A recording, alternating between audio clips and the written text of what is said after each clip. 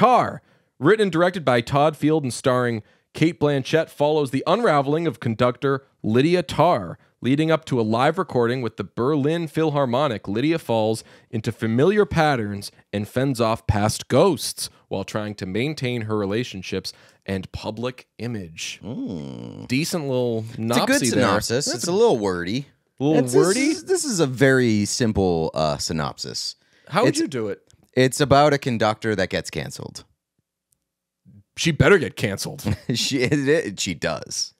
Boy, she has it coming. she does. This one is a 90% on Rotten Tomatoes with a 72 audience score.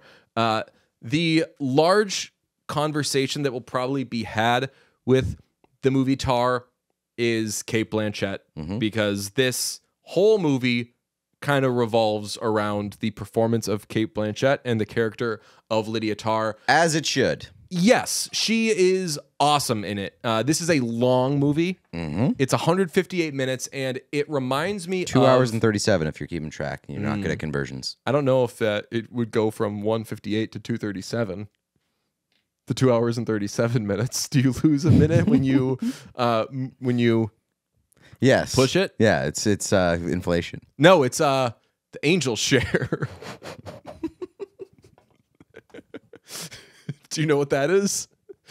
That's the angel share. you lose a minute. It's the angel minute. Yeah, so that's Tár.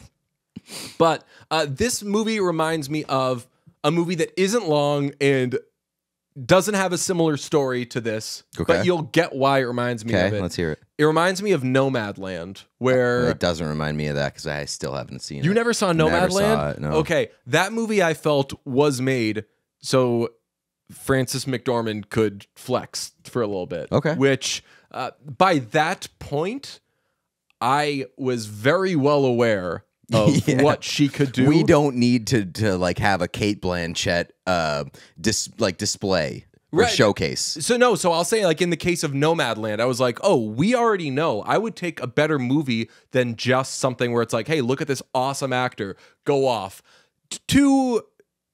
But also in the case of this, I was gonna say, what are you talking about? Like, Cate Blanchett was like the multi-nominee last year, right? So yes. But I'm in the case of Nomadland, I'm like, did you really need to make this movie? I think that Cate Blanchett could stand to have a seminal, she owned this best actress sort of movie, whereas you'd gotten that before with McDormand. Yeah, this is her version of that. I don't know if it's a great movie. It's a great performance, though, and a great character. So my like takeaway is that I think that this is a very good movie, that it's just not for me. It's a very good movie that I can find issues with, and I didn't particularly enjoy it. And it feels weird to say that, but there are a lot of things to appreciate about this movie. Number one being Cate Blanchett's performance. But like in like all technical categories, this movie is awesome. But it's 2 hours and 38 minutes, 37. Some would say, yeah. It feels like it could be at least 20 minutes shorter, and the 20 minutes that I would cut off, at least 20 minutes. Completely this movie sucking its own dick. Like, this movie fillets itself like crazy. How so? It is just like, so my biggest complaint about this movie is that it takes about an hour and 10 minutes for something important to happen. And the hour and 10 minutes at the front is not important, but you don't know why it's important until you get to like when something important happens or to the end. Yes. There are so many things that happen in this movie that seem like they're happening for no particular reason until you get to the end. And I guess you can make the case like that they're still serving a purpose, which they are in the end, but if you're watching on first viewing, you're gonna have, or at least I had a hard time being like, what is the point of this? What are we doing? Yes, so there is a massive what is the point of this? And it's just real. It's character development and character development and character development. And they do they honestly do a good job of character development. Yes, yeah. Because Lydia Tár is a great character. And the world that they build, which is a world that I'm not particularly interested in, like classical music and orchestra and stuff, I'm not particularly interested in any of that. But it was like pretty interesting to me to watch how that world sort of operates. Yeah, I mean, basically, you could use the orchestra is the White House in House of Cards or whatever. Like you're just taking Frank Underwood and you're getting in the weeds. Yeah, right. And that's who this character reminded me of, Frank Underwood, where it's like this is somebody who's probably shaken enough hands but has stabbed so many people in the back or screwed so many people over. This person, very, very big Lydia Tár on sexual favors, just really stoops her way from first chair to kingdom come. So I think that Lydia Tár and Frank Underwood is somewhat of an unfair comparison because I do think that there's more humanity, less murder from Lydia Tár. Like I think actually, I think it's less black and white. Yeah, it's less black and white. I think Lydia Tár is a somewhat sympathetic character at times, but you do recognize that like all of her relationships are very transactional. She is very like hyper focused on her career, the one thing that she cares the most about. And like if you're not serving that purpose, you can get the fuck out. And that can be very off-putting in terms of like a character and morality standpoint. There are sympathetic tendencies, I think, though. Two things I really liked about this movie, other than Cate Blanchett's performance. Mark Strong was very good in it, which they did him going fucking dirty though. They gave him hair. They massacred my boy. They gave him hair and made him uglier. Which to anybody who I know that people could be self-conscious about losing their hair and everything, rubbish with that. Well, look no further than Mark Strong. Yeah, but you have to have the right skull.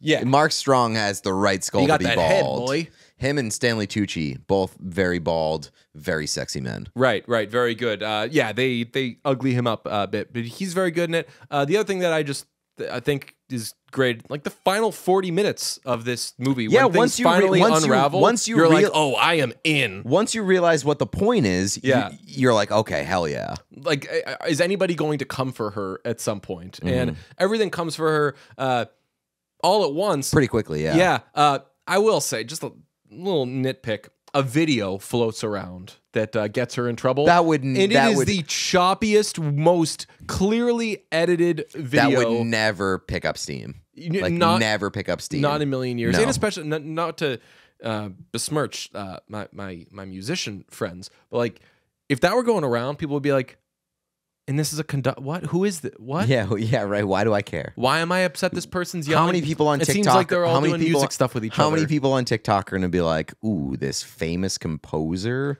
did something controversial"? But I will say the Juilliard scene, is an incredible scene, and it's great because it's kind of a fake out because it makes you think, okay, so this is the good guy here, and.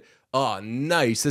She's dealing with a student who is maybe leaning too far into identity politics. Very woke. Yes, right. And he says he doesn't like Bach because, nailed it. I'm always so afraid to say that name. Because he had a million kids and he eventually says, look, I'm sorry. I just don't like cis white composers. And I wrote down one of the lines that she said. So did I. Don't be so eager to be offended. The narcissism of small differences leads to the most boring conformity. That is a fucking bar. Yeah, and you're like, okay, I'm on board with this character. That is like the first thing that I was like, oh shit, this movie has got it. It was also though a little. Did you watch The Newsroom? Yeah, you know, like that first scene that everybody loved? It definitely had a bit of like. They know this is a bar. Right. Yeah. And it was like delivered to be a bar. Yes. So right. I do agree with you. Little grain of salt. Great line though. But great line. Her stance on identity politics in that scene is so good. Yes. And then you continue to watch and you're like, all right, a little trouble there. A little bending the rules there. Stealing her wife's medication. And Oh, all right. Probably wouldn't do that. Oh, that person's died, huh? Mm-hmm. Yeah, so when things come for her finally in the last 40 minutes, it's great. And you leave it being like, wow, like, what a performance and what a story. But then you kind of snap out of it and you're like, how was it given to me, though? Was it just one good performance and a nice ending? Because I don't love how it was given to me. Yeah. I really don't. I don't love how it was given to me. Like I said, I think that this is a movie that I will appreciate more on a second watch, knowing where everything is going and what the purpose of it is. But it's 2 hours and 37 minutes, and you spend over an hour being like, where are we going? Why am I here? when they play You have the a clips from this at the Oscars, though, people are going to be like, Yes. what is this movie and how do I see it as soon as possible? It starts out with a 12-minute like sit down New Yorker interview, yeah. and it's that. So that's what I mean by like it fillets itself too much. It's sort of like the James Cameron thing where it's like you're gonna be interested in this and you're gonna see it again. I don't like that. I want you to convince me that this is a good movie. What do you give this on Letterboxd? Let me check. I'll Where's give it in my the activity? meantime. I had a tough time because if I you have could it give here. 3 3/4 of a star, Yeah, so that's what I would fuck give. you. God damn it! So I gave it 3.5 at first, and then I bumped it up to 4 because I assume that I'm gonna rewatch it in the near future, and I think it's gonna be a 4 the second time that I watch it. But I initially landed 3.5. That's a pro move. So I gave it a 3.5 and I stayed there. But you're right. When we rewatch these, I will get all in my feels about the performance. I'm okay giving it a 4 right now before the rewatch, just because of how much I liked the Lydia Tár character. Yeah. And it's again like it's a great character. It's a great world that they built for the viewer. I just don't love how they made you live in it. Shout out the fashion as well. Loved Lydia's clothes. All the technical categories are so good. A lot of like androgynous stuff and a lot of like, oh, I can make that fit happen. And I'm going to make that and fit sort of happen. like the regression in how much she takes care of herself Oh, as yeah. her life unfolds. Yeah. And kind of unravels. She's a sloposaurus at the end. Yeah, and like is extremely sort of like taken care of at the beginning. So I like how they do that. The character development is so good. All right, that is Tar